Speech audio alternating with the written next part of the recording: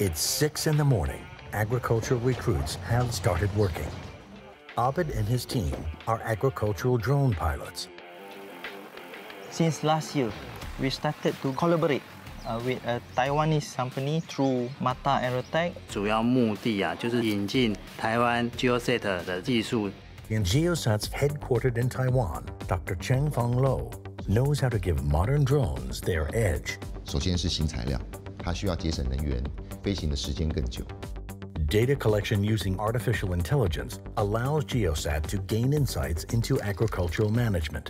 因应未来的人口，你必须在有限的面积将它的产能能够提升。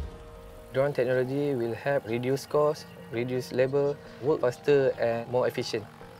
It marks a new era of farming, opening doors for young people like Abid. Over the past 50 years, annual global consumption of seafood products per capita has more than doubled. 只要我们的养殖方法正确的话，我们养殖出来的鱼一定比野捞的更好吃。 Fish farmer Bo Yanghuang relies on big data to manage his farm. Aquadlink sends real-time data to the farmer's phone.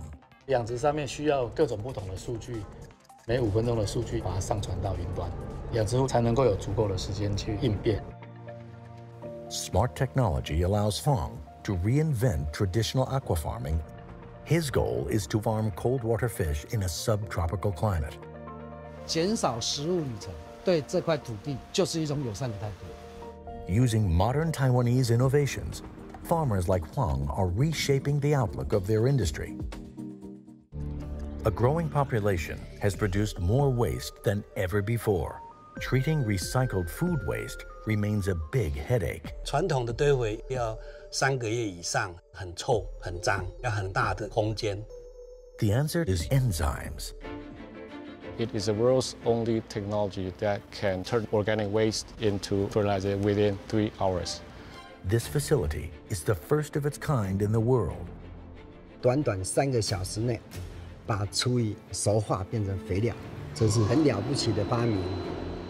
The factory churns out 15 tons of organic fertilizer daily.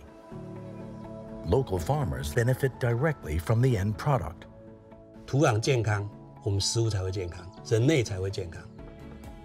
As agriculture becomes more important than ever, the survival of humanity tomorrow depends on rethinking our approach to food today.